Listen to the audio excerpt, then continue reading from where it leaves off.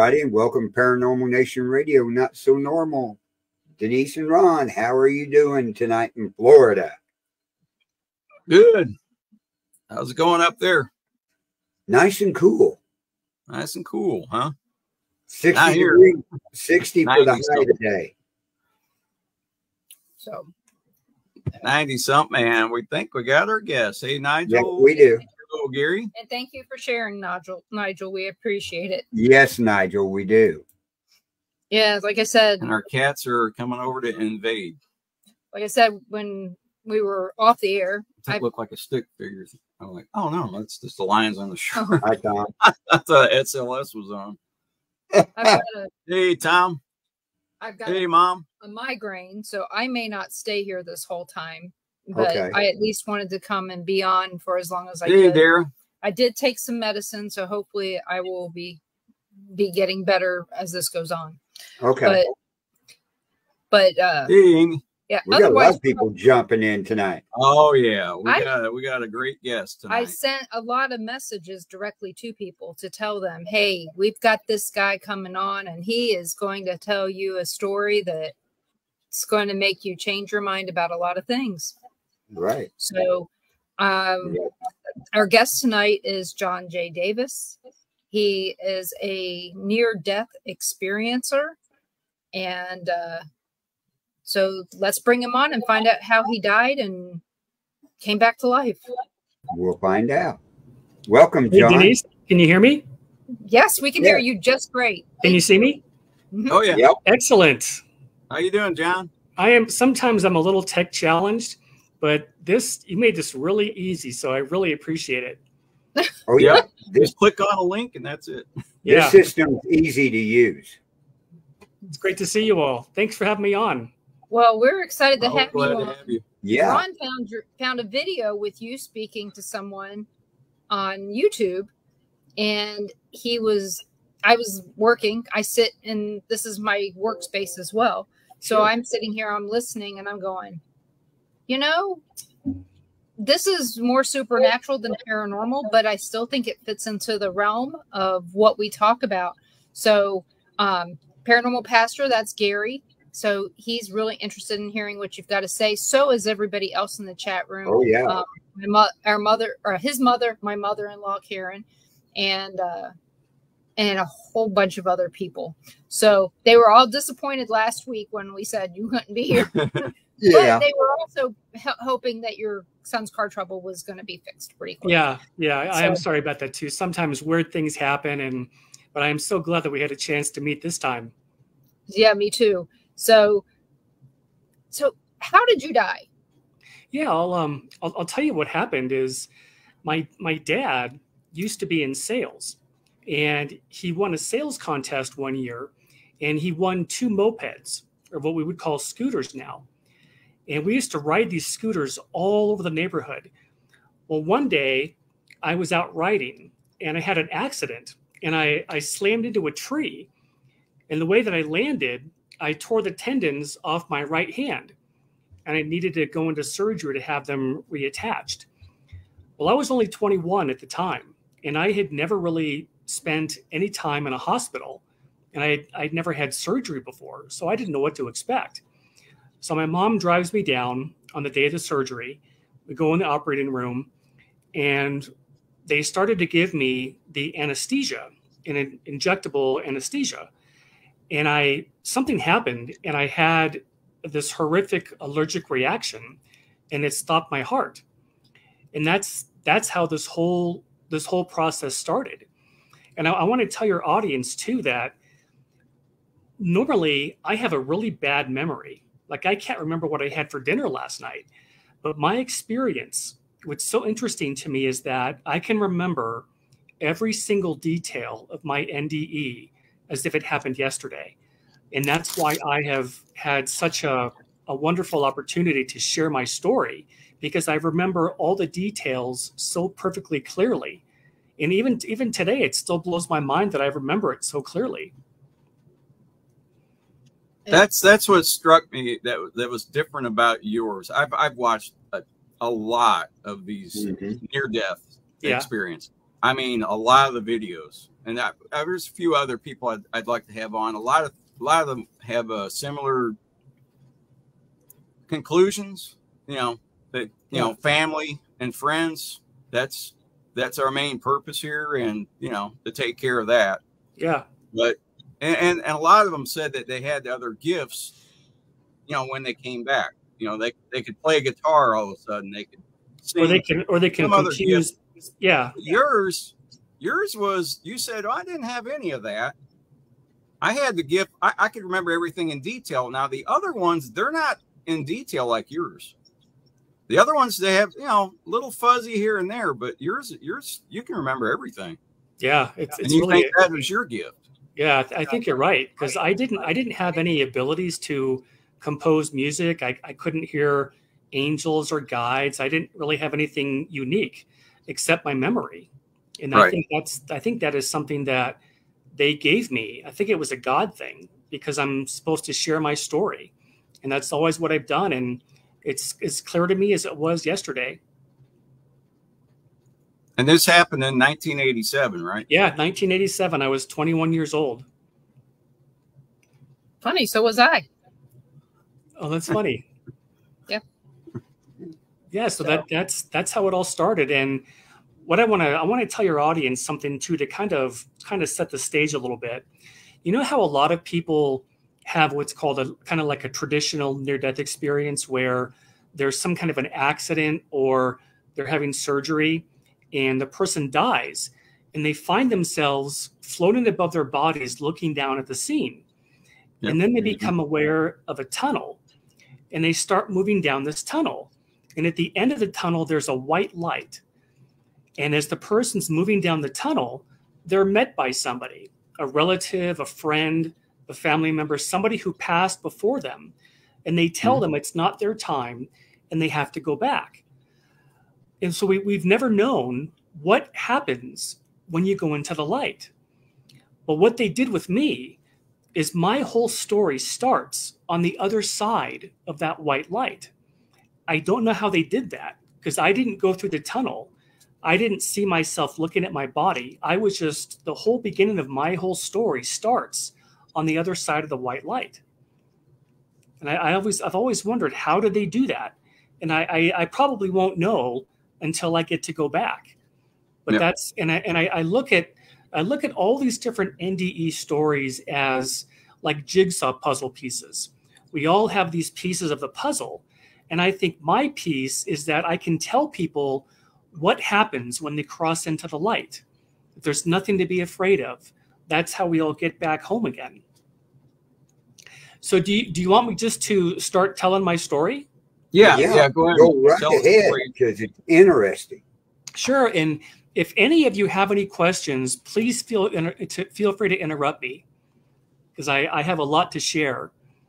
So here's what happened. So I woke up after my heart stopped. The very next second, I opened my eyes and I was standing in the most beautiful building I have ever seen. It was made of white polished marble, and it was a long, long building. It was so long, I could not see the end of it. My very first thought was, and I still remember this in detail, my first thought was, I had no idea the hospital was this big, because I didn't know throughout my whole story, I didn't know that I died. So I was in this beautiful building, and to the right of me were these white marble columns, maybe 20 or 30 feet high. They were about 6 feet apart, and they went all the way down this corridor. Where I was standing, I was in the center of this building, and there were tables, just like a kitchen table, but it was made of beautiful white marble. And again, there were tables all the way down, about 6 feet apart. And there were two people sitting at each one of these tables. Well, right about then, in my left ear, I heard, "My name is Alan. I'm your spirit guide." Well, I didn't know anything about spirit guides when I was age 21. There was no talk about spirit guides. So I didn't know anything about this person. I was just going along this whole process. Well, what happened is my guide, Alan, was telling me everything I was seeing. And that's how I'm able to share with people what I saw, because he was telling me. He was telling me that I was in the orientation building. It's the first building that we all come into when we finish our lifetime. And this was the most profound part. When I looked over to my left, there were these tunnels, and they looked like they'd been cut out of solid marble. They looked like doorways, just like a regular door, but it was marble. And when I looked in them, it was like looking into space. And these tunnels were about 6 feet apart, and they corresponded to the tables next to them. And these tunnels went all the way down as far as you could see. And my guide said, those are the tunnels we take from Earth back to the other side, back to home again. And my guide said, look up at the next tunnel. So I looked up at this next tunnel, and there was a man coming through. He was an elderly gentleman. He was probably 80 or 90 years old, and he had his right hand covering his chest like he had chest pain. And my guide said he just died from a heart attack. Well, the people that were at these tables, there were 2 people at these tables. My guide told me that these people are orientation counselors, and their whole job on the other side is to help people remember where they're from. For some, and I don't understand how this works, but whenever we come into a lifetime, most of us forget where we're from. We don't remember that the other side or heaven or the afterlife, that's our real home. Earth isn't considered to be our home. We're just here temporarily to learn and to experience. So these orientation counselors, their job is to greet these people when they come through the tunnel and remind them who they really are and they're back home now. So there was a woman sitting next to this table or next to that tunnel. She stood up. She walked up to this gentleman and she took his hands in hers and she led him back to the table and they sat down. And she was holding his hands the entire time. And I could see her mouth moving. I couldn't hear what she was saying because I was still too far away, but I could see her talking to this man. And my guide, Alan, said, watch him. So as I started to watch him, and as this orientation counselor was talking to him, he began to change. And he turned from a man who was 80 or 90 years old, who had lived a long life here on Earth, into a man in his late 20s or early 30s. And the reason is when we were created, that's the age that we were created at. We're all in our 30s on the other side. You can appear really any way you want to, but we're all in our 30s. And I didn't think at the time to ask my guide, why is that? Why is that the case? And does it have anything to do with Jesus's life and Jesus is dying at 33? But I don't know. I just know that we're all young on the other side. So all of a sudden he began to change and he turned into a man in his early 30s. Well, he stood up after he went through what we call the orientation, remembering where you're from. You're back home now. You just finished your lifetime. Now you're back. He stood up and he walked to the right and he walked down between these columns. He walked down 3 steps. Go ahead, Denise. No, I'm waving bye to one of our listeners. Yeah. Oh, that's a question. Yeah. So he walks down these 3 steps and he walks into what I call the gardens. I don't know if that's what the other side calls this, but they were the most beautiful, meticulous gardens that I have ever seen. Beautiful green, emerald colored grass with the most beautiful flowers and trees and plants that you have ever seen. It looked like a perfect English garden. And there were all these people there. There must have been 100 or 200 people that were there. And the reason that they were there is that's what we call the reunion. All the people that this man had known in his lifetime that crossed before him was there. And all the people that he knew on the other side were also there to greet him when he finished his lifetime. Well, and I don't know if this happens anywhere else in other planets, but the reason that this is a big deal to come to Earth, because it's the hardest of all the planets. So when we come here, it's a really big deal. So that's why when you finish your lifetime, everybody is there to greet you when you get back because you did something that many, many souls don't want to do. They don't want to come to this planet because it is so hard. So that was just neat to see that there's a reunion of all the people you knew in your lifetime who are on the other side, waiting for you when you get back.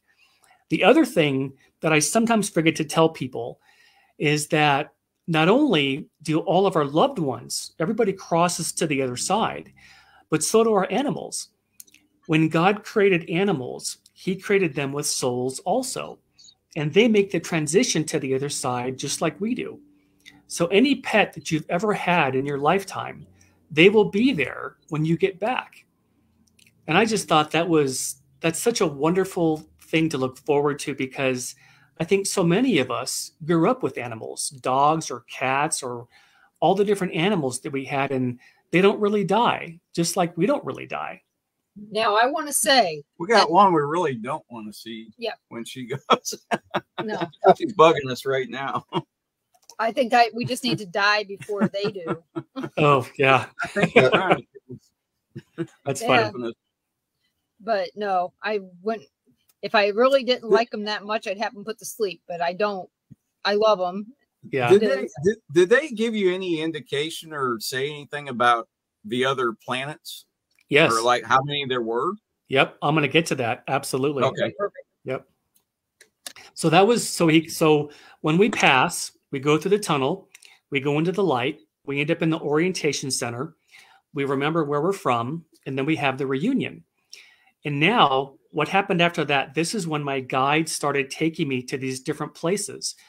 And the only thing I can think of is that, you know what it's like to be in a college campus where you have your English building, your science building, your history building, everything is in one central location.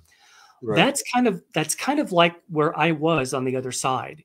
Everything was in one central location, but I only saw a small part of what's on the other side. Well, what he took me to were these different buildings, and he took me to the outside of every building first so I could tell people what it looked like. And then he took me to the inside and told me what it was for. Well, the building that I was in, the orientation center, there's a building in Turkey, the country of Turkey, that your audience can go Google. If you go Google the Temple of Artemis, Artemis, it looks just like the building that I was in, what the orientation center looks like. This long building with white marble columns all along the outside. And that's in Turkey, called the Temple of Artemis. Yep. Well, now, after this gentleman had the reunion, my guide took me to this beautiful, gorgeous Greek-looking building. It was a rectangular building, extremely large. Nothing like that do we have anywhere on Earth. These buildings were so large. And it was white marble with gorgeous white marble columns all around the perimeter. So he takes me to the inside, and we go into one of these rooms. And it was a round room. It looked like a round theater. And above me were all these different movie screens. Like when you go to see a movie, there's a big screen, but they were all in a circle over my head. There must have been maybe 15 or 20 of these screens. And my guide said, whenever anybody comes back from a lifetime, they all have to go through a life review. And all of a sudden, every single one of these screens lit up, and they were showing episodes of my lifetime. And every screen had a different age. Like one screen, it had a movie playing of when I was a little toddler. Another screen was showing me when I was in kindergarten. Another screen was showing me when I was riding my bike to school. And the whole reason for the life review is to see if you accomplish the things that you set out to accomplish in your lifetime. The other reason we have the life review is it's a learning tool. And what I mean by that is they will show you things that you did really well in your lifetime. And they will also show you things that you could have done better. And one thing that they were playing on one of these screens, something that I never even thought was any big deal. But there was a kid in my elementary school. His name was Troy. And he had some kind of multiple sclerosis or Parkinson's. Something was wrong with his legs, and he had to walk with crutches. Well, one day we were at recess, and he fell, and a couple of us ran up to him, picked him up, helped him get his crutches back on, and just helped him get himself back together. And I never thought anything about that.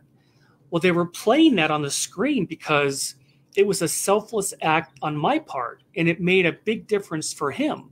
And I never thought anything about that. But that's what's important to God, and that's what's important to the other side, that we take care of other people. That's one of the reasons that we're here. So that's one of the reasons for the life review. But they also show you the things that you did that maybe hurt other people, because that's how the soul learns. We feel what other people feel, how our actions affected somebody else. So if you lived a lifetime where you intentionally hurt other people, you still have a life review, and you have to see how your actions affected other people. And that's what changes, and that's what teaches a soul to learn and to go forward. So that was the life review. The next place he took me to was, I had a hard time with, because I was raised Catholic. My dad was very Catholic. We used to go to church sometimes 2 or 3 days a week, and also on Sundays. So I grew up being around Catholicism. So he takes me to another building. Again, it's a huge, long building with white columns. He takes me to the inside, and the room he took me to looked like what we call a movie theater. It's got the screen up front, this long building. And he told me, I'm going to show you past lifetimes. Well, I had never had any experience with that. Nobody ever told me that we have past lifetimes. I never was told that in religion or in church. So I really had a really hard time with this. But the soul, when we were created billions of years ago. And of course we have different lifetimes, because when God created us, I think he hardwired into our soul the wanting to always learn and to grow. And you come into a lifetime to learn and to grow. That's one of the main purposes for coming here. So he showed me, he started to show me past lifetimes. The first one, I was a monk in a monastery. I had a shaved head. I was wearing a red gown. And my job in that lifetime was to teach little kids about becoming a monk in a monastery. And that lifetime took place somewhere in Southeast Asia. And then it disappeared. Another one showed up, and it was a lifetime where I was a shoe peddler. I had a wheelbarrow, and I had a bunch of shoes in this wheelbarrow. And my job in that life was to fix people's shoes. And one of the things I remember the most when I was looking at that screen of that lifetime was I was pushing this wheelbarrow on a cobblestone road. And I remember that in such perfect detail. And that's what I did in that lifetime. Then that screen disappeared. Did you recognize that was you? No, it didn't look anything like how I look now, because our genetics are always different in every life. Yeah. So you never look the same, but you just know that that's you. That was you in a previous life. Then he showed me a third one. And the third one is I was a fisherman, and I was on a lake in a little wooden boat, and I was standing, and I was tossing nets into the lake to catch fish. And part of my job in that lifetime was to help catch fish for the village.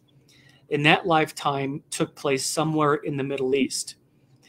Well, I had such a hard time believing that past lifetimes were real because how I was raised. Right. 2 months after I got back from my NDE, 2 months had passed, I went to see a hypnotherapist because I had heard that you can actually see past lifetimes in hypnosis. Well, sure enough, I went to see this woman, and I actually saw 3 different lifetimes. And that's when I really began to believe that, oh my gosh, everything that I experienced during my NDE was real. It was true. It really was real. So that's when I got over the part about having a hard time believing that past lifetimes were real. So I know now that they are, and of course they are, because we live forever. We never die. And God wanted to give us the ability to always learn and to always grow. And I'll be able to make more sense of that when I get farther along with my story. So that was the past life building. The next place he took me to, again, he took me to the outside of this building. This one was different. It had a huge, big dome on top. It looked like the Pantheon in Rome. This big, huge dome. It was a round building, absolutely gigantic. And it had columns all along the circumference of this building. And for whatever reason, and I don't know why, but that's where we go when we want to plan a lifetime. And he took me in this building and he walked me up to a marble table, a beautiful white marble table. And there was one scroll that was folded, that was rolled up with a blue ribbon around it. In this scroll, it looked like what I would think Egyptian papyrus paper looks like, that kind of brown coloring. And what it was is when we plan a lifetime, we write on these scrolls what we want to accomplish in our lifetime. And it's very detailed. It's got what country are you going to be born into? What language are you going to learn? Who are your parents going to be? All these different things. Are you going to go to a university? Are you going to have kids? What kind of career are you going to pursue? All these things go into a lifetime. So I picked up the ribbon I picked up the scroll and I took off the ribbon and I unfolded the scroll on this table. And I immediately noticed that the writing looked like it was calligraphy. Remember when you were a kid and you had that ink pen, you dipped it into the ink well and you had like a little session on how to draw with calligraphy? That's what it looked like. And it has all the different segments of your lifetime. And the best way that I can explain it, it's like what a lot of us do when at the end of every year, when we have a New Year's resolution for the next year. We write out the goals we want to achieve. We want to lose weight. You want to change jobs or have a different career, whatever. And that becomes part of your New Year's resolution. Well, that's kind of what it's like when we write out these scrolls. We write out all the major events of our lifetime, what we want to learn and accomplish. Well, when I went to try to read what my scroll said, it folded up again, and I wasn't able to read it. And I think the reason they did that was because if I had read ahead of time what my life was going to be about, I may have done something different to prevent that outcome. So we're not allowed to really remember the things that we chose ahead of time. Well, just about then I looked over to my right, and there was this huge, sprawling wall. And this wall was full of scrolls. There were millions and millions of these scrolls. And I learned that everybody who was on Earth at that time has a scroll. And all those scrolls are on that wall. So my guide took off my scroll and put it on this table so that I could tell people that nobody is here by accident. Everybody has a reason for being here. All of us came in for a different reason. And we're all here trying to learn our lessons, to learn the things we wanted to learn, and to experience everything we wanted to experience. And one thing I get asked a lot is, why do we actually come here? What's the reason? Well, the primary reason is that on the other side, there is no negativity. There's nothing you have to work through. There's no conflict. There's nothing to work through, because it's a perfect world. It's the perfect place that God created for all of us in eternity. And the reason we come here is because on Earth, the best way that we learn something is when you go through something difficult. If you look at your life, you think everything that you've been through has made you the person that you are today. And on the other side, we don't have that kind of opportunity because there's nothing to challenge yourself with. So that's why we come here. And we'll talk about in just a little bit about the other planets, because there are multiple other planets available too. In fact, that's I'll jump into that right now. My guide took me to another building, and this one looked like a sports stadium, like you would go if you're going to see a football game. This huge, gigantic stadium. So then we go on the inside, and there are, I remember this so well. There were thousands of seats in this building. It was like an auditorium, and all the lights were on, and it was really bright. And it had a domed roof on the inside. And what it was is I was in a planetarium. Wherever my guide took me on the other side, he took me to the building that there was a planetarium there. And there was a man on the other side. People have jobs, kind of like we have jobs here, but we don't have to work to pay bills or make a living. You do what you love to do on the other side, whether you like to paint or you're a writer or you like to build things, whatever you like to do, you can do on the other side. So there was a gentleman behind me who was in charge of the planetarium, and he knew everything about the universe, galaxies, planets, and suns and solar systems. That's what he loved to do on the other side. Well, he spoke to me and he said, "Let's begin." And all of a sudden, all the lights went off. It was pitch black. I sat down and I looked up at the ceiling. And he said to me, "When you look at the stars, this is what you see." And what he was referring to was that everybody on Earth at that time, back in 1987, just the layperson, this is what they know when they look at the stars. And all of a sudden, he started showing me pictures of our solar system. Our sun showed up, then Earth, then Saturn, Jupiter, Uranus, Mars, all of our planets in our solar system. And then it disappeared. And then he said, "When we look at the stars, this is what we see." And he was talking about everybody on the other side, what they know. And all of a sudden, he started showing me planets. First, there were dozens, then hundreds, then thousands, and millions of planets he started to show me. And he said to me, "There is far more life in the universe than you possibly know." And I think that there were two reasons why my guide showed me this. The first one was to tell me that we're not alone in the universe. Earth is not the only inhabited planet. And the other thing he wanted to show me or to tell me was that we can have lifetimes on virtually unlimited other worlds. Earth is not the only planet. And something I want to share with your audience, something that still to this day amazes me. When I was in college, I tried to take an astronomy class because I grew up watching Star Trek. Remember the old Star Trek with Captain Kirk? Mm-hmm. I grew up watching that show, and I was always just fascinated by astronomy and other planets. I always knew that there had to be other planets out there. Earth could not be the only one. How is that possible? So I took this astronomy class, and I had to drop it because I could not understand the math.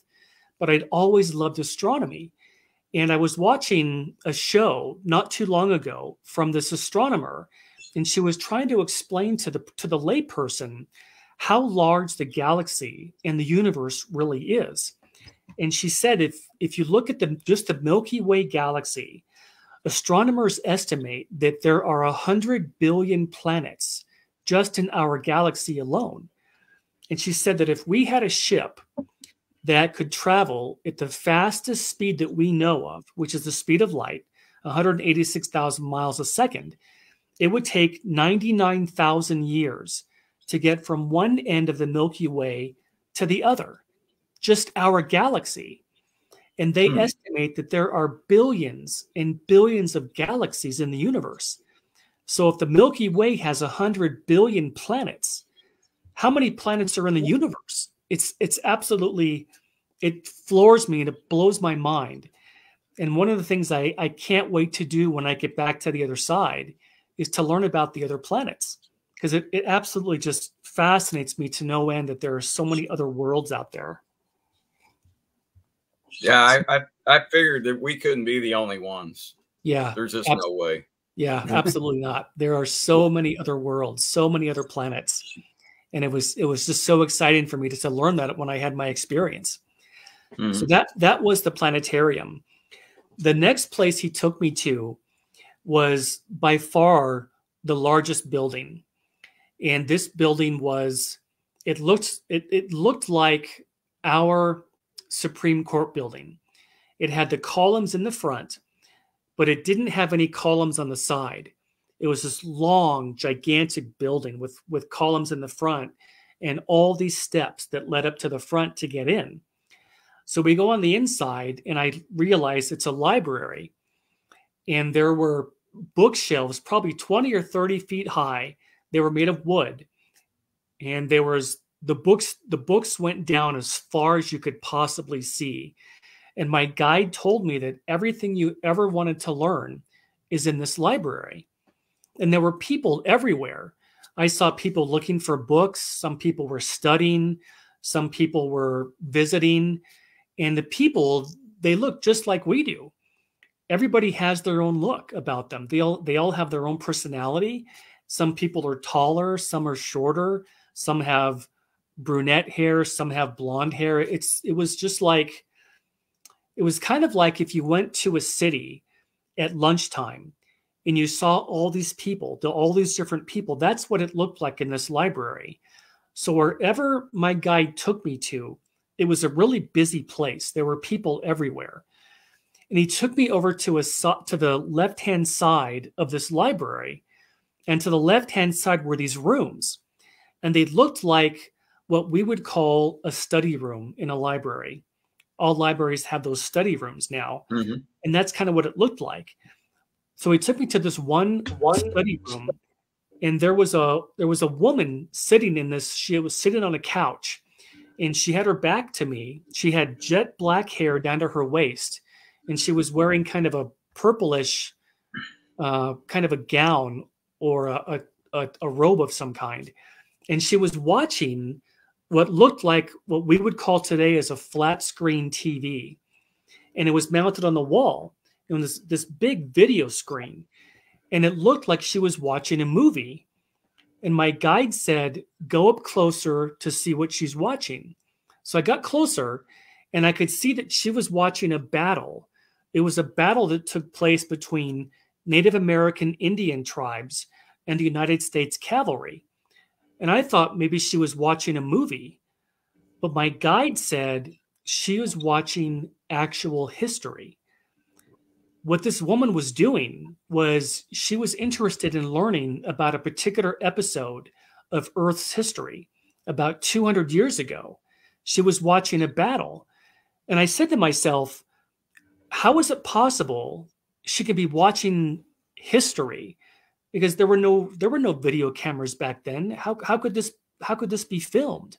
And my guide said everything gets recorded. And I cannot explain how that happens, but everything that ever happens is recorded by God. And I don't understand how that works. I only know that it's real.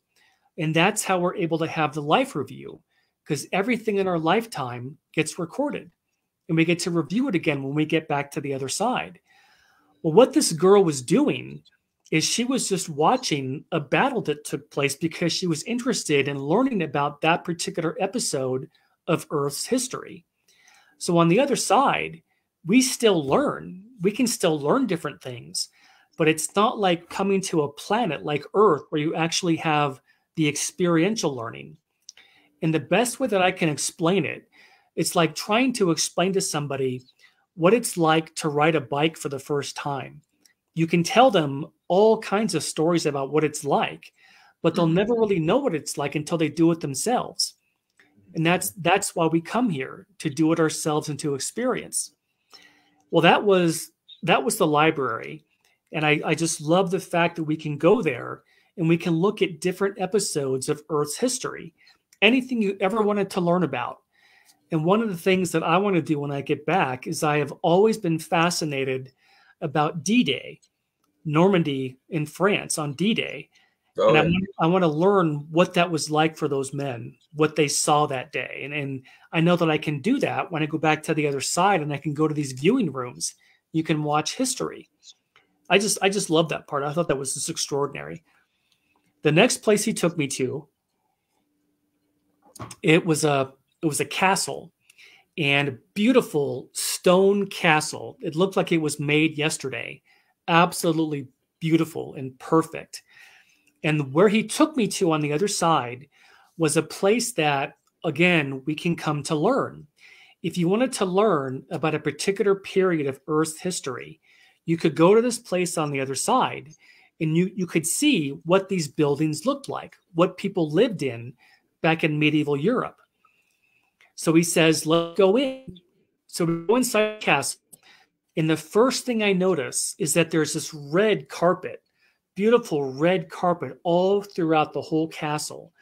And when you walked in, it made you feel like you were royalty. Well, on the walls, on both sides of the walls, there were these life-size paintings, beautiful life-size paintings going all the way down inside this castle.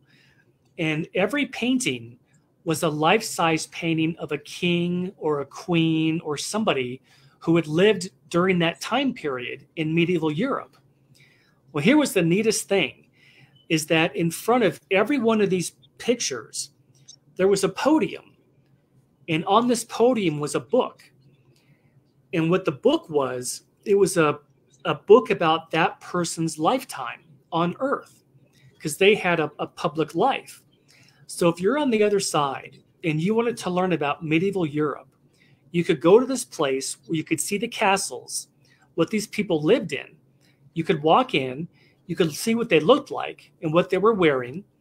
And you could also look at this book and flip through the pages and learn about that person's lifetime. Well, right about then, I looked off to my right, and there was a woman who was walking down this stairwell. You know how back castles back then had those round stairwells you walked up? Mm-hmm. That's what she was walking down the stairwell. And she walked up to me. She had kind of strawberry blonde hair down to her shoulders. And she had kind of a peach colored robe or a gown on. And she walked up to me and she talked to me and she said, "Is there anything I can help you find?"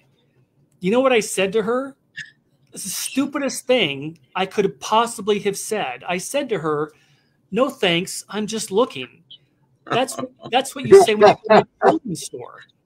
You know, I could have asked her anything. I could have said, "Where am I? Who are you? I thought I was supposed to be having surgery. Where is this place?" But I didn't know what to say to her. Well, right about then, my guide said that what she does on the other side, she's kind of like what we would call a professor. She knows everything about medieval history on Earth. So if you wanted to learn about kings or queens or princesses or anything about that time period, you could go talk to her, because that's what she loves to do on the other side. And I thought that was just absolutely extraordinary, because I love to learn. I think most of us really do like the process of learning new things. Mm-hmm. And it was great to know that on the other side, you can still learn, but you can do all kinds of things. You can go hiking, you can swim, you can write, you can take classes, you can go to lectures. Everything that you like to do here on Earth, you can also do on the other side. It's just an absolute beautiful, perfect place that God created for all of us. Well, here's now the last part of my NDE.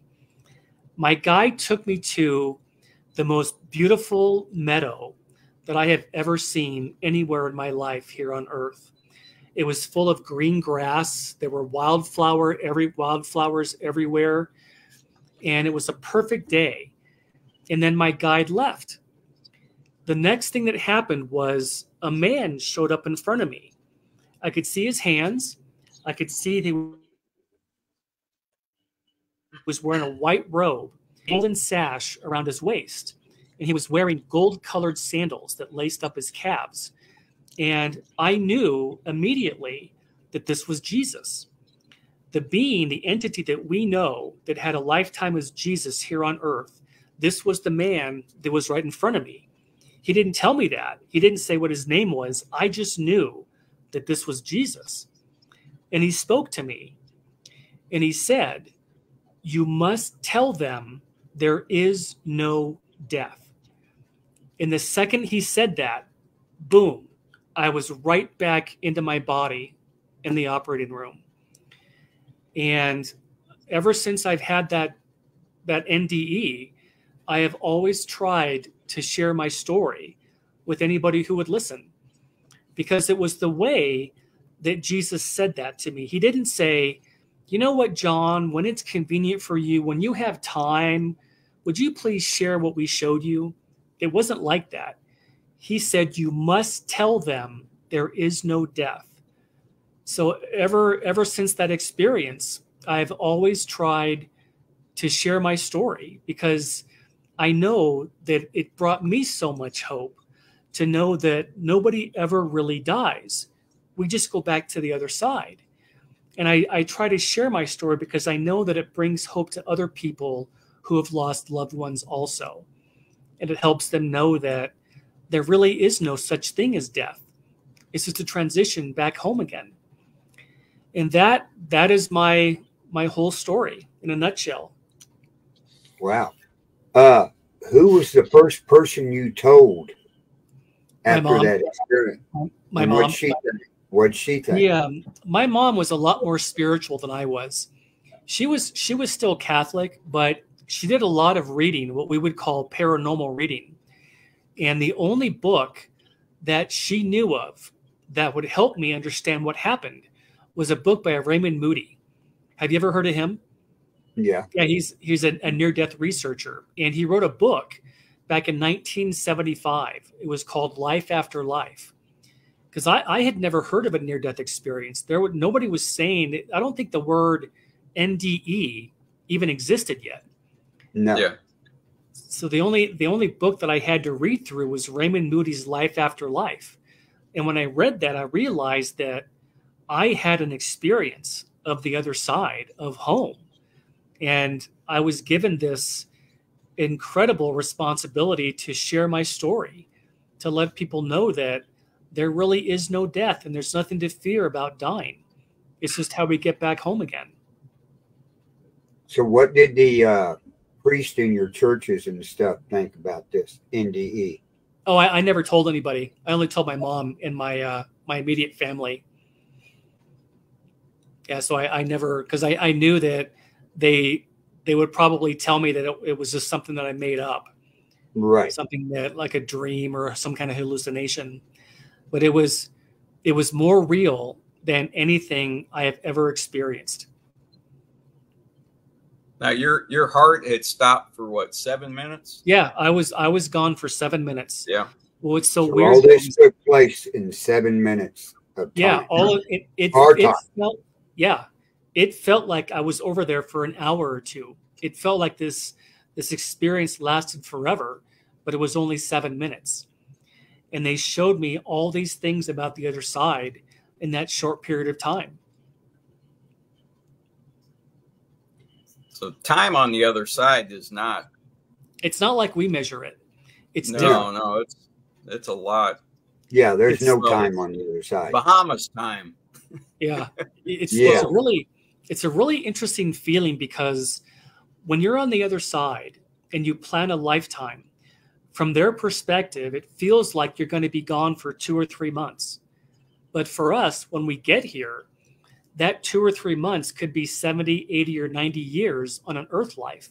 Mm-hmm. That's why when people pass over, when they cross, they still grieve for us because they miss us. But for them, they know that we're going to be back in just a couple of months. So they grieve differently than we do, where we might not see our parents for another 30 years. They're on the other side with their perspective, knowing that we're going to be back in just a couple of months.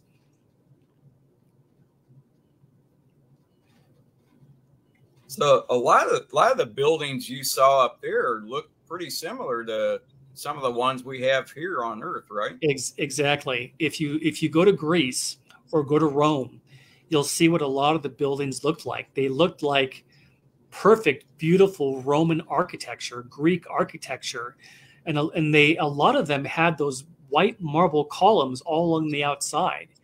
Absolutely beautiful. I've never seen anything on Earth that was ever as beautiful as what I saw when I was over there. These buildings are absolutely breathtakingly beautiful. And I can't wait to get back. I know that I am here to share my story for as long as I can, but I also know that when my time comes, I cannot wait to get back.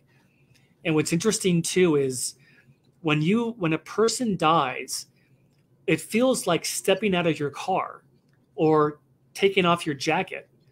That's what it feels like. It's such a simple process, the actual process of dying. It's just so easy. And everybody does it. We've all done it many, many times before. And it's how we get back home again. So who do you want to see in concert when you get back? You know who I actually want to see very much? I want to meet Bruce Lee. Because I have all of my life, I've always loved martial arts. And I'm hoping that when my time comes that he'll still be there and I'll have a chance to meet him and maybe even train with him in martial arts. Oh, that'd be cool. Yeah. Now we have a question here from Amy Vince. Does it matter how a person dies? Not that I saw. Not that I saw. Everybody goes to the other side. And I was shown that everybody has a life review. Everybody has to go through that. But it doesn't matter how you pass. And what's interesting to me is when I looked at my chart, I think I would have liked to have seen the details that go into it.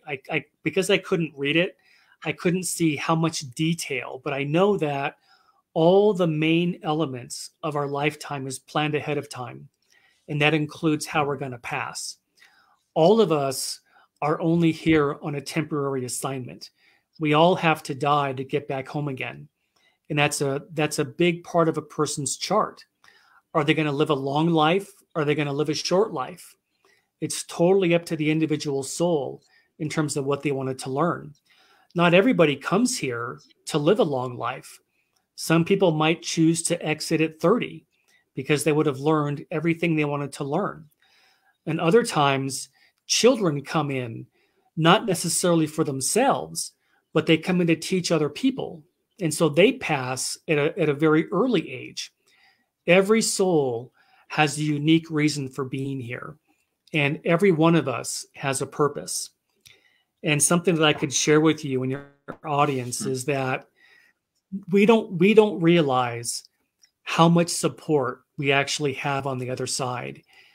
There are people that are rooting for us, that there is so much support on the other side that we just don't even realize it. And that's when I saw that reunion of that band that I saw, the elderly gentleman come through the tunnel, that's when I realized that we really have so many people on the other side that are there supporting us, that want us to do what we came here to do, to learn and to make a difference with our lives. Because the only thing we take with us is what we learned. None of the material things that we all are raised to think makes you successful, things, possessions, property, all these things that we think are success, none of that goes with us. And the other side doesn't care about any of that. The only thing they care about is did you learn what you came to learn, and did you try to make a difference and help other people along the way? So any more questions? Yeah. So what you're saying is you was on the other side of the light, what everybody ever says, right? Yes. Yep. So the ones that don't go to the light, their spirits are still here on earth. Yeah, I wasn't told this by my guide, but I have read that you don't have to go into the light. Nothing is forcing you to. And I think that's where the idea of earthbounds come from, or the idea of a ghost. But at some point, everybody will cross into the light. And I don't really understand why a soul wouldn't want to cross into the light. Because the one thing that I felt so strongly when I was having my NDE was that on the other side, you can feel God. You can feel how much this being loves and cherishes every single one of us. It's the most extraordinary thing that I have ever felt in my life. And we don't feel that here on Earth. And I don't know why. Earth is kind of like the opposite. When you come to an Earth life, it's almost like you're in a battle or a war and you're in a foxhole without a radio. You feel like you're cut off. That's what it feels like. And that's when I came back from my NDE, I went through a horrible, horrible depression because I did not want to be here anymore. I wanted to be back there again. I didn't want to stay here. How was I supposed to live my life when I was 21 years old, knowing what the other side is like, knowing how wonderful and how beautiful and how much joy and peace and love is there? And the only thing that helped me was what Jesus told me when he said, you must tell them there is no death. And that's when I realized that, okay, they gave me this assignment that I'm supposed to share. And that's kind of what pulled me out of that depression, was the ability to share my story and to give people hope that they may not have had before. I thought that was interesting when you said that you kind of pick your life and how long you wanted to be on Earth. You get to pick your parents. Yeah. Yep. There you go, Mom, Dad. Exactly. You, so, you know. But how do you know what to write down for your next life, what you want to do? How would you know that? I don't know. I think you would maybe write down things that you want to learn. Do you feel like you want to learn more about compassion, or do you want to learn about understanding? Do you want to learn about loss? Because on Earth, it's the only place where you ever lose somebody. On the other side, nobody ever dies. That's our permanent state. So we all come here to learn different things, to learn maybe about what it's like to have loss in your life. Maybe you want to experience what it's like to lose your parents, or to have a job loss, or any number of things people come here for. But it's all just for the sake of learning. Pretty crazy, huh? Yeah. It's crazy. First thing that pops in my mind when you're saying that is, who was it the scrolls when they wrote down, well, I'm going to go back and be a serial killer? I don't know. I've wondered that myself too. I don't know. That's kind of strange to say, but. Oh, I know. I have thought that before, and I don't have an explanation for it. I don't understand. And I've heard people say that people come in with the idea to murder somebody because that person wanted to experience that. And I don't know if that's true. I didn't see that. My guide didn't tell me anything about that. All I know is that we all have scrolls. And I also know that God created us with free will. All of us have free will. And when you plan a lifetime, everybody has goals, but nobody holds a gun to your head and says, this is what you have to do. It's when you get here, the major elements of your lifetime are going to happen. Like, what country are you going to live in? What language are you going to learn? Who are your parents going to be? All those major elements of your lifetime are going to happen. But every other thing that happens, there are infinite things that can happen, all different types of possibilities. And we can't plan for every single contingency. We just all try to do our best while we're here. Did you know your spirit guide? You said his name was Alan. Did you? Yeah, know I had never even heard of spirit guides. I've heard of angels because we were always told about that in church. Right. But I had never known that we have spirit guides, and all of us have guides. They help us plan our lifetime. They help us choose the experiences that we're going to have to help us learn what it is we want to learn about. And they're with us during our entire lifetime.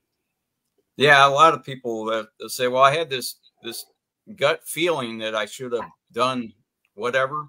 Right. Yeah. But I think that's maybe the spirit guides kind of nudging us that way. I think so too. I think that's how they communicate with us, is through dreams. I'll tell you a dream that I had about 8 years ago when my wife's dad died. About 3 days after he died, I had a dream about him. He came to me in a dream and he spoke to me and he said, everything is going to be all right. We're all going to be together again. There are no accidents. And then he said, give it everything you've got. And please tell my family I'm okay. And I wrote it down. I woke up and I told my wife, I just had a dream about your dad. And so I wrote everything down so I would remember it. And that has been one of the most extraordinary things I've ever had happen, was to have that dream. And he said, give it everything you've got. So when you're here in life, do your absolute best. Learn everything you can, because that's what you take with you when you leave. Well, like Tom says here, what if someone takes their own life? Suicide. Yeah, they take into healing centers on the other side. Nobody's punished. There is no hell. God doesn't send anybody into hell. Suicides, nobody wants them to take their lives. The other side wants them to finish their lifetime and complete what they came here to learn. But nothing happens to them when they cross over. They're given the support, the love, the kindness, and the care, because they really got lost along the way, and they lost themselves, and they believe that the only way to stop the pain is to take their life. And I'm very familiar with this because I lost one of my cousins to suicide, and I lost one of my best friends to suicide. And it's horribly hard for the people that are left behind. Yeah, and when they get to the other side, they have to be counseled because they have so much guilt when they get back, because nobody plans to take their lives. It's not part of a person's chart. Nobody ever plans that at the age of 25, I'm going to take my life. That's not what happens. No one's chart has the experience of suicide. Makes sense. Yeah. Now, how about my wife Denise says, how about murder? Yeah. People that commit murders. I don't know. I have heard my guide didn't mention anything about that. And I know that on Earth, horrible things happen here. And I think this is a very dark world, and things do happen. And I don't know if a person chooses on the other side to murder somebody. That I don't know. Right. All I know is that because we were given free will, we have the option to choose a path of light or a path of darkness. And there are souls who have chosen to turn their back on God. And I don't understand why. I don't know if that's anything to do with Satan or if there really was a fall. In Catholic teaching, we're told that there was a fallen angel named Satan. Yeah. Who took a lot of angels with him, and that Earth is their hell. It is their world. And I don't know, because my guide didn't mention anything about that. Yeah. But all you have to do is turn on the news every day to know that there is darkness here. It does really exist. And all of us are fighting against that. But I don't understand if people come in with the express purpose of harming other people. I just don't know. Yeah. Have you ever seen Alan again? No, I never have. Okay. I've never talked. I mean, I talk to him all the time, especially when I drive my car, but I never hear him. I know he's there because I know our guides are with us all the time. And something else I can tell you is that everybody on the other side, they can hear us if we talk to them. So if you've lost your parents or you lost friends or relatives, you can talk to them and they can hear us. What I don't know is if they can hear us when we pray. I know God can, but I don't know if our loved ones can hear prayers. but they can hear us when we talk out loud to them.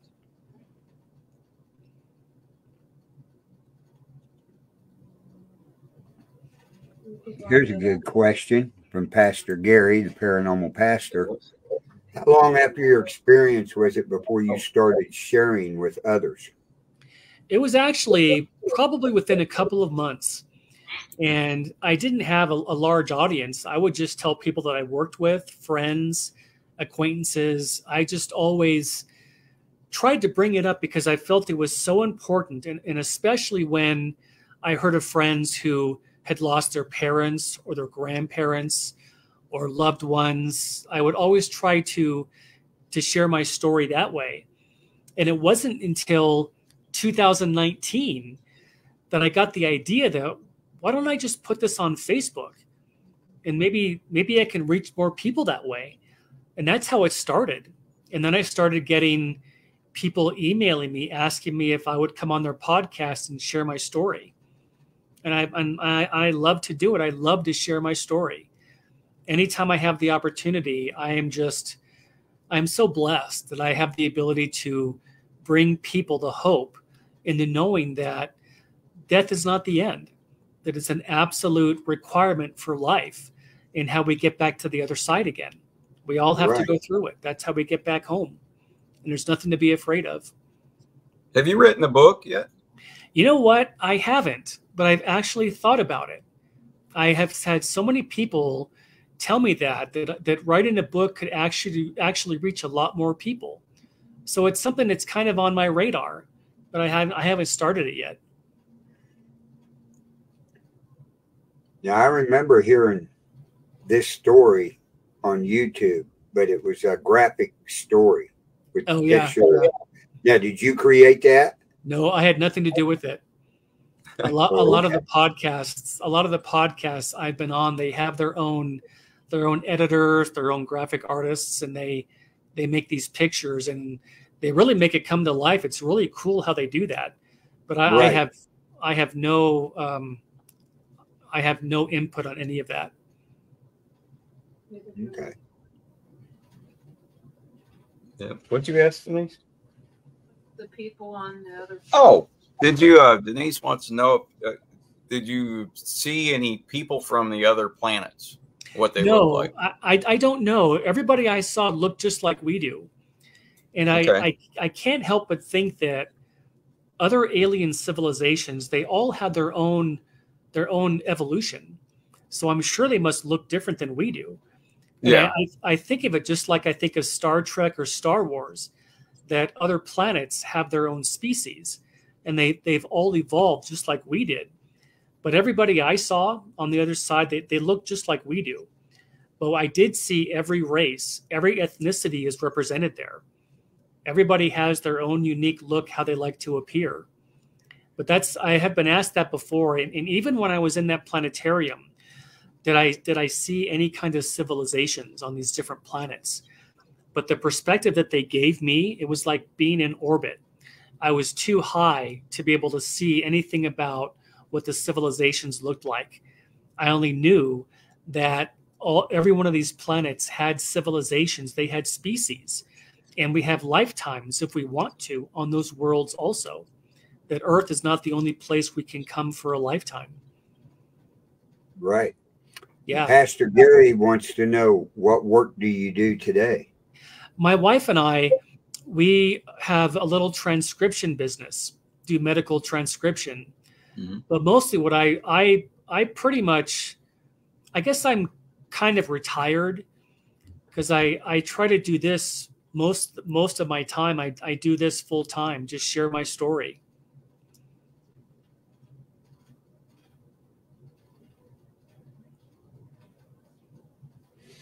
Okay, here's a question from Ed Odell. Did you by chance get a feel or perhaps their lifespans? Of our life? All I know about that is all of us choose when we're going to pass. And some of us choose to have long lifetimes into our 80s or 90s. And some of us choose to go much earlier than that. And I can tell you a story about that.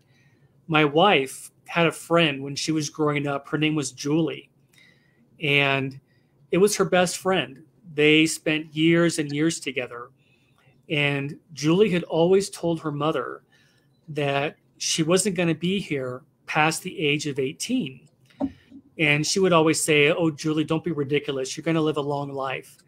And she would always tell her parents that, "No, Mom, I'm not supposed to be here past age 18. Well, when she turned 18, about 6 months later, she was killed in a car crash. So I know that all of us come here for different reasons. And we come here to live different lifetimes, different lifespans. Some of us can learn what we want to learn, and then we go home at a young age. And some of us want to stay here and have long lifetimes because we want to learn different things.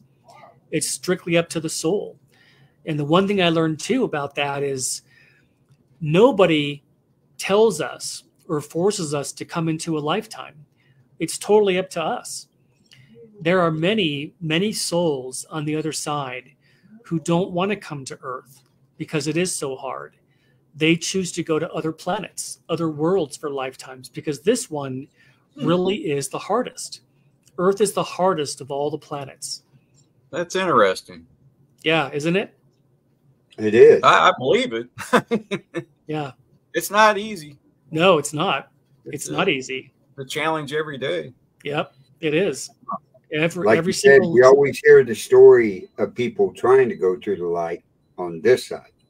Yeah. You're the only story I've ever heard of what's after the light. Yeah, that's why I wanted him on here. Right. I know I always think of it as being a piece of a jigsaw puzzle that we're all trying to put these pieces together. And the biggest piece of the jigsaw puzzle that I got was that part about what's on the other side of that white light. What is actually there? And that's the very first step we make when we go back home again. At the end of when our lifetime is finished, we end up in the orientation center. Well, if you're in the orientation center and you was there and you seen the one guy holding his chest that had a heart attack, what about the other 2 million people that die every minute? Yeah, they went to the light or not passing through the light, or I don't know. All I know is that it was very, very busy. Where I was, all these people were talking to other people that had passed over. And the one thing I don't understand, and I still don't understand to this day, is those people who were called the orientation counselors. All of them they're at these tables corresponded to a tunnel. And when we finish our lifetime on Earth and we come through these tunnels, I don't understand how they know who's coming through, but they do. There were no computers on these tables. There were no papers. I don't understand how they know who's going to come through and when, but they do. And all I can think of is it's a God thing. It's just something that we can't comprehend unless you're on the other side. Right. But they know who's coming through. They know when that person's lifetime is going to be finished. They know when they're going to be coming through the tunnel. Something else, too, that I want to tell your audience is that the other side always sends somebody to get us. Nobody ever dies alone. The other side always sends somebody. And usually it's somebody that you know, grandparents, parents, a spouse, somebody that you know, they always send someone to get us. And I thought that was just absolutely beautiful because so many people are afraid to die. And when you see somebody who's passed before you, you know that, okay, I'm going to be all right. There really is life after death. Now, when you saw Jesus, I presume that was pretty short. Or it was very short. Very short. Yep. But everybody's got an interpretation here on Earth. What different pictures or drawings of what he looked like. How close was it? I could not see his face. Oh, you couldn't see his face? Here's was so interesting. I could see his body. Yeah. When I went to look at his face, there was so much light that was coming. Bright. Yeah, there was exactly. There was it looked like lightning coming out of him. There was so much light, I could not see what he looked like. He was different than the other people that I saw. Right. Everybody else I saw looks just like you do. We all look our unique look. But him, he was different because there was so much light coming from his face. So much energy. I couldn't make out any of his features. Hmm. Do you know anyone else that's had the experience that you did, that, you know, after the tunnel? No, no, I've never come across anybody that ever had the kind of detail that I had. Right, right. There's a woman that I've heard about that she was in Afghanistan, and during the Afghanistan war, her Humvee was hit by a rocket propelled grenade, and she died. And she had an experience where she met her guide, where her guide told her that you have the option of coming back home, or you can stay where you are and share this experience that you had, knowing that life doesn't end. And she knew that she had to come back because she had kids, but I don't remember what her name was. Okay. Pastor Gary asked another question. Did you know the person that came to get you there at the hospital? Nobody actually did. When I died and I woke up, I was standing in that building. So my experience wasn't like that. I didn't go down the tunnel. I didn't have someone come to get me. They just were able to move me somehow to the other side, on the other side of that white light. And I don't know how they did that. Maybe we don't all have to go through the tunnel. I don't know. But Maybe they just not. wanted me to tell people that there's nothing to be afraid of when you see that light. That light is what calls us home. Did the doctors or nurses or the hospital tell your parents, hey, we lost this guy for about 7 minutes? Or did you? No, I told them. I told my mom and dad. Yeah. All right. Yeah, I don't think they want to probably admit that, but yeah, I'm sure they didn't. I'm sure they were probably very, very shocked that happened. Oh yeah, yeah. I'm sure they don't expect that to happen when people have some kind of an allergic reaction. Yeah. Although it's happened. I mean, you know, they call it minor surgery, but it's, you know, it's only minor if it's somebody else. Yeah, exactly. Yeah. When you did come to and everything, did the doctors or nurses notice anything about you? Why that 7 minutes? Not really. No. I remember I asked them, I said, what just happened? Because I was trying to see if they understood what I had just experienced. And they didn't. That's the doctor said that we lost you. And I said, well, how long? Because it felt like I was gone for an hour. And that's when he told me that I was gone for 7 minutes.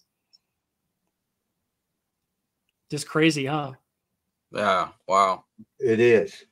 Because that's a long time to be dead and then come back to life. Yeah. It was. It was a long time. Yeah. So they had to be working hard on you to get you to come back. Yeah. Yep. But like you said, you had a reaction to the anesthesia. Mm-hmm. It's kind of like me when I was 2 years old. I went in to have my tonsils taken out and my anoids taken out. Oh, yeah. And the doctor gave me, because of my O negative blood type, mom and dad's blood don't mix on boys. Oh, right. And everything. So the doctor at the time said, we're going to give him an anesthesia shot and everything to see if it just knocks him out for about 30 minutes. Right? An hour later, I'm still not woke up. Oh. My mom and my older sister each have an arm of me trying to drag me and get me to walk up and down the halls until I woke up. Oh, really? And they went, well, we can't give him that big a dose. Yeah, you had a reaction too. Mm-hmm. Especially as a little guy like that. Right. Well, just like Pastor Gary said, my pastor and everything, his wife passed away. So when he had his major, he had a widowmaker heart attack. Mhm. Oh yeah. And like he said, he told the Lord that my daughters did not need to go through just after their mother had died and stuff. Oh yeah.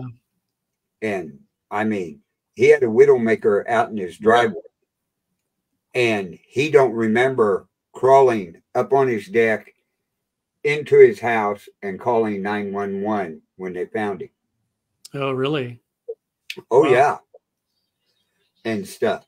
And because he had that, they got him in the ambulance, and they said, "Okay, we're going to take you to Cameron Hospital," which nobody wants to go to Cameron Hospital because it's a first aid bandage station. It's Yeah. basically what it is. He goes, "Take me to Liberty, the big hospital where they work on your heart and everything, right? Mhm. Up here where we live at." And they said, "Well, if you start having another heart attack, we have to, by law, stop at Cameron to get you stabilized." Oh. All the time he was in the ambulance, his heart was fine. He gets to Liberty Hospital. They get him into the ER. He has another massive heart attack. Oh my gosh. Yeah. Wow. But he came out of everything real good. Yeah, you're Oh, dead. good. Yeah, it's what, 20 miles between those Cameron and It was 20 miles to Cameron and then Yep. another 25 to Liberty yeah. and stuff. So 45, say 45 minutes to an hour. He was in that ambulance and everything and didn't have no heart issues or anything. And they get him down there and said, "Well, we think he was having a heart attack when we found him, but you know, everything's cleared up." Then he had another major heart attack. He said, "Yeah, he had one." It must have been someone was looking out for him, it sounds like. Yeah. Oh yeah. I would say his wife was looking out for him because she had just passed just a little while before that. She died of COVID and everything. Oh. And yeah, it was rough. But yeah, we lost a lot of good people from that. Mhm. we did. We lost a lot of good people. So, Well, gentlemen, yeah. I gotta go. I gotta go feed my dogs. Okay, I was going to say, I think. Okay. Well, John, we want to thank you for coming on here and sharing that story. Well, I so enjoyed it. I want to thank you all for having me on. And if any of your audience has any questions for me, I want to give you my email. That's the best way to reach me. And my email is johnjdavis65@icloud.com. Okay. If you have any questions for me or people want to just talk or chat, they're more than welcome to email me. I get back to everybody. Takes me a little bit of time, but I get back to everybody. Well, we got a lot of people over here in the chat room that I know do podcasts. So you may be getting invited for some more podcasts. I would be happy to get that. I would be happy to share my story anytime I can. I'm always happy to do so. Right.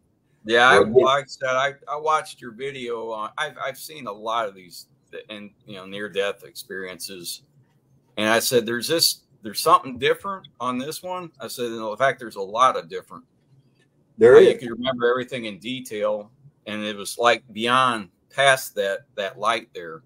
Yeah. Right. And as soon as I got through watching it, my wife goes, "We need to get him on a show." And I said, I was thinking the same thing, but I said, I don't know if we could. I said, well, we'll try. Well, I'm so glad that you answered back right away, and I went, all right. Yeah, I'm so glad that Denise reached out to me. Yeah, I said this is going to be a good one. It's well, we'll let you go. Thank you all for your and everything. So again, we want to thank you. Great to meet you both. Tell Denise, nice. Yeah, she's got a migraine. She said sorry about that, but she kind of woke up with one that hadn't gotten any better. Oh, that's terrible. Yeah, those migraines are horrible. Yeah. All right, gentlemen. Well, thank you again. Okay. Nice to meet you. All right, John. Thank you. Have a good night, John. Good night. Bye-bye now. So that was an interesting story. I told you. I told you. I mean, I was expecting some backlash in the chat room there a little bit, and nothing there. You know. Yeah, like I say, he's, you know, as a matter of fact, I mean, he just tells you what he saw. When he started his story and said he was in there for the scooter wreck that his dad had won, and I went, yeah, oh, I've heard this story on YouTube. Yep. And stuff with the graphics of everything he described, they had in a picture they developed. Oh, yeah. On there. Yeah, I remember seeing that. Yeah, I mean, they could add graphics. You know, there's some people, I mean, you could describe what you know, something that you saw, and they could do it. Just, you know, like for the, you know, the police. Oh, yeah. What do they call them? Well, they can do it through AI now and everything. Yep, Suze, you need to watch it. Yeah, Suze, you need to watch that. And everything. He'll have it. He's got his email at the end. If you want to ask him any, you know, specific questions, he will answer. John J. Davis. John J. Davis. 65 at iCloud.com. 65 at iCloud.com. Right. I know. And anybody that wants him on their podcast, contact him on that email. He'll be glad to come tell your story, because all listeners will. Everybody has their own opinion of what happens when you die, right? So this opens up another avenue to look into, you know, and see. Yeah. Well, like I said before, I guess that explains a lot of. They talked about past lives, but there's certain things that I know that I really shouldn't know, but I actually know it as a matter of fact. And it's something about, you know, it could be a subject that I never even studied before. Right? I shouldn't know it, but I do. And I can't explain that. Exactly. I mean, there's a lot of things unexplainable that we do through our lifetime. Yep. And everything. But just like I asked him in there, who's going to sign on that paper for their next life to be a serial killer, a mass murderer? Well, as he said, since he's off the show, we'll put it like this. Who would sign down there that they want to be the old Biden? Yeah. Who would want to do that? Free will. That's free will, I guess. You know, I guess that's called free will. So I guarantee they wouldn't let you come back. It would be bad. I mean, yeah. But yeah, you're right. I mean, you're not signing up to be a serial killer. Nobody is going to actually do that. But, you know, the only part that I disagreed with him on is when he said there's no hell. Yeah, there's a hell. There's evil. They may not have showed him. That's what I'm thinking.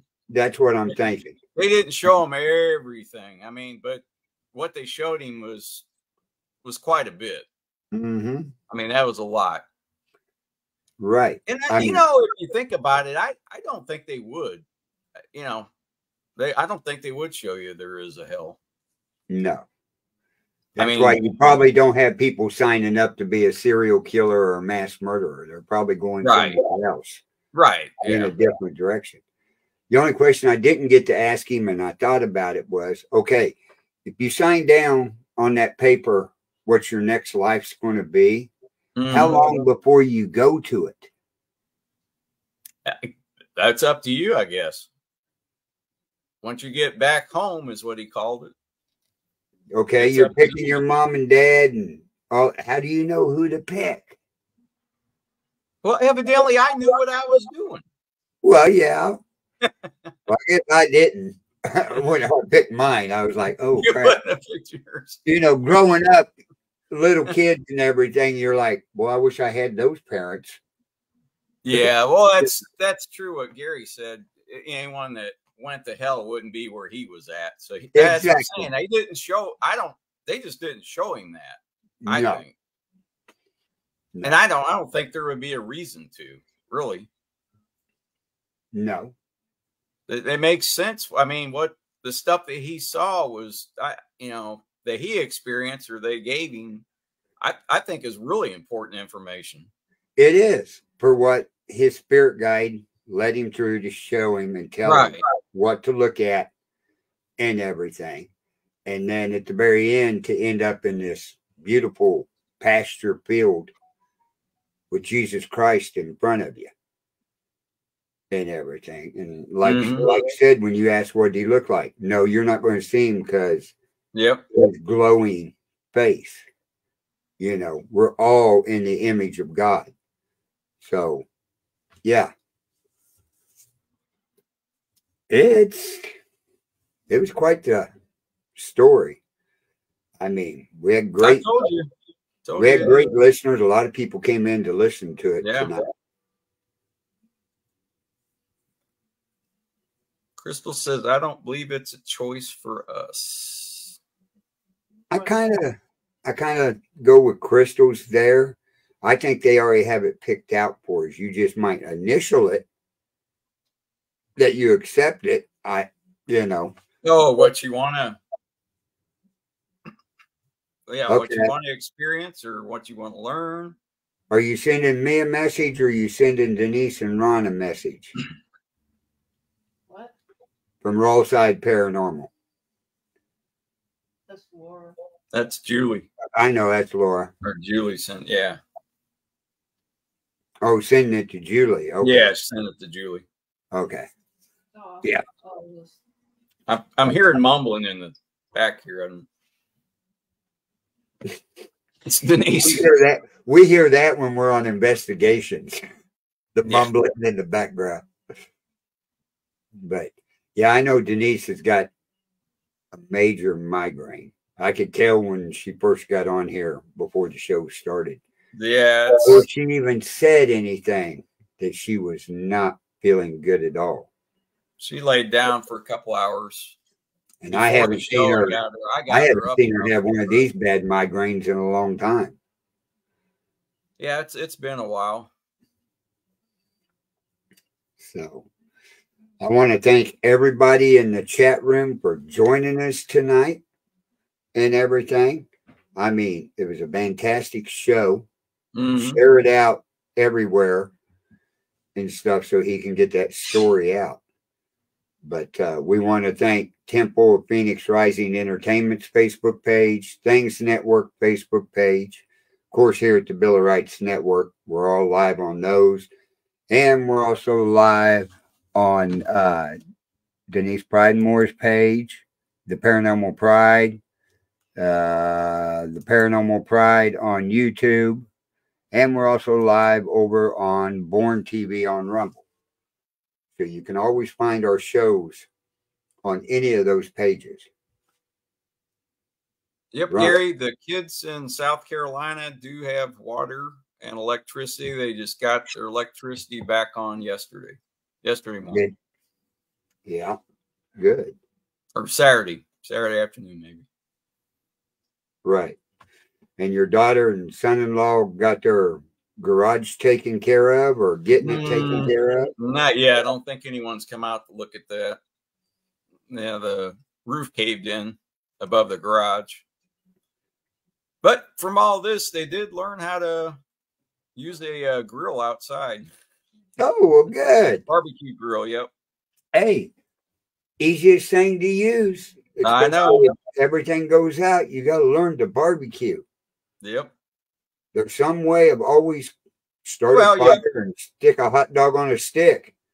When they're saying you could be no electricity for over a week, everything's going to go bad. So I said, you need to get it out of the freezer or refrigerator. Go ahead and cook it on the grill. Yeah. All these electric companies are sending their guys down there to work. I don't know if my buddy Scott, the one I deer hunt with, I haven't heard from him. He signed up for it after he retired. They wanted him to go down, do different things. So I don't know if he went down there or not. Yep, my cousin's kid, Noah, came down from Jeff City. He's down. Well, he was in Florida. I don't know if he's moved anywhere else from there. But my cousin saw him up in the boom and gave him some trouble. Yeah, but all our prayers have got to be for everybody over there in Georgia, the Carolinas, Tennessee, all up and down in Florida for what's going on, because our government's slow on helping people in this. Well, this government. Yeah. This particular administration sucks. It does. And every agency with it. Yeah. It's got to go. But I think we're going to end this show and everything. I got to get ready for the next show, the Conservative View. We're going to be discussing and showing the vice presidential debate on there tonight. So everybody join us here on the Billerites Network, and we'll see you next week here on the Paranormal Nation Radio, Not So Normal. Have a good night. Good night, everybody.